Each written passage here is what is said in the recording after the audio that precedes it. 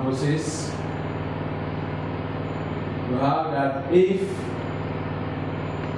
6 combination R is equal to 6 combination R,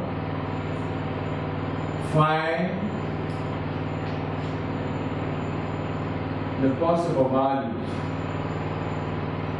The possible values of R. Okay, solution. We have here 6 combination R equal to 6 combination R.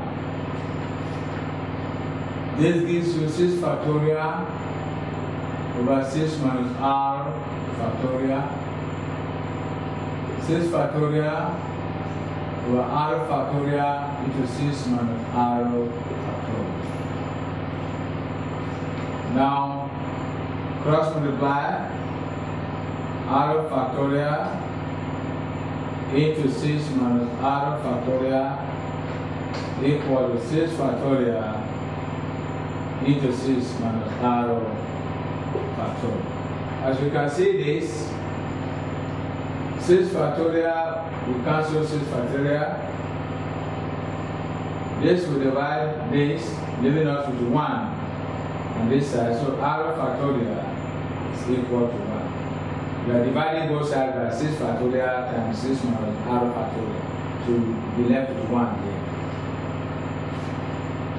Then if our R factorial is equal to 1, then we either have, therefore, our R can only be 0 or 1.